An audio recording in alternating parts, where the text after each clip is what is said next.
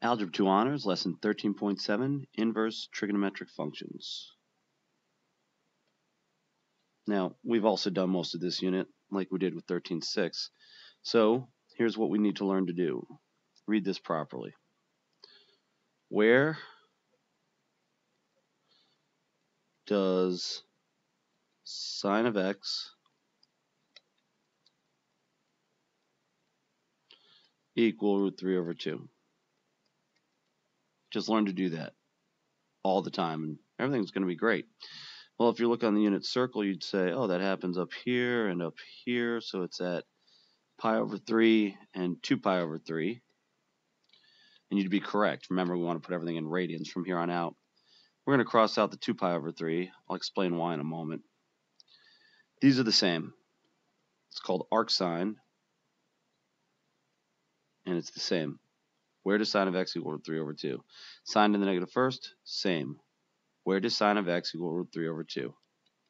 And as I just said, it's going to be at pi over 3. Only use pi over 3. Again, I'll show you why in a minute. The reason is that arc sine and sine to the negative first are what we call inverse trigonometric functions. We can only have one answer. We don't want two answers, then it's not a function. It would fail the vertical line test.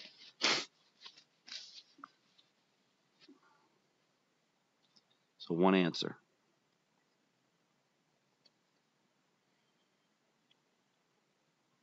Since we only want one answer, we define the domain and the range.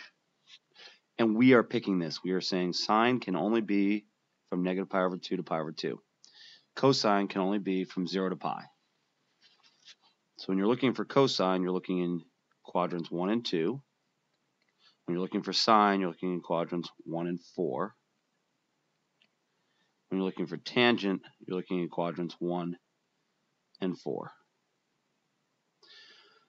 I'll draw the graphs. You're responsible for knowing them.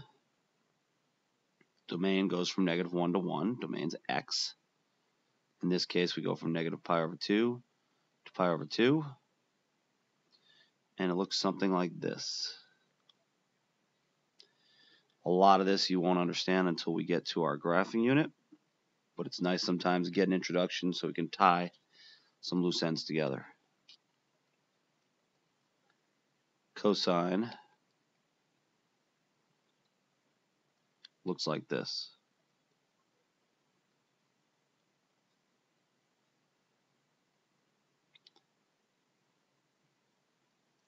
Notice that they're functions. They pass the vertical line test. No matter where I draw a vertical line, it only hits the line once. So again, why 0 pi for cosine? Well, it gives us positive, negative. Why negative pi over 2 to pi over 2 for sine? It gives us a positive, negative, and we just picked those. We could have picked other quadrants. Probably wouldn't have been as intuitive. These actually make a lot of sense. So I'd like you to try these. And again, cannot overemphasize this. Don't read arc sine root 2 over 2. Read, where does sine equal root 2 over 2? Hopefully you know it's in the first quadrant, pi over 4. We cannot use the second quadrant because arc sine does not allow us to. Sine negative first of negative root 2 over 2 is down at negative pi over 4. Why not just call it 7 pi over 4? Because we can't. It's not from negative pi over 2 to pi over 2. That's where we have to get our sines from. If I were you, I would pause the recording and try these yourself, because I'm going to do them now. Where does cosine equal 1? At 0. A lot of people say 2 pi, but that's not between 0 and pi, which is where we define cosine negative first, arc cosine. Where does arc cosine equal negative 1/2? 2 pi over 3. Where does arc tangent, where does tangent equal negative 1?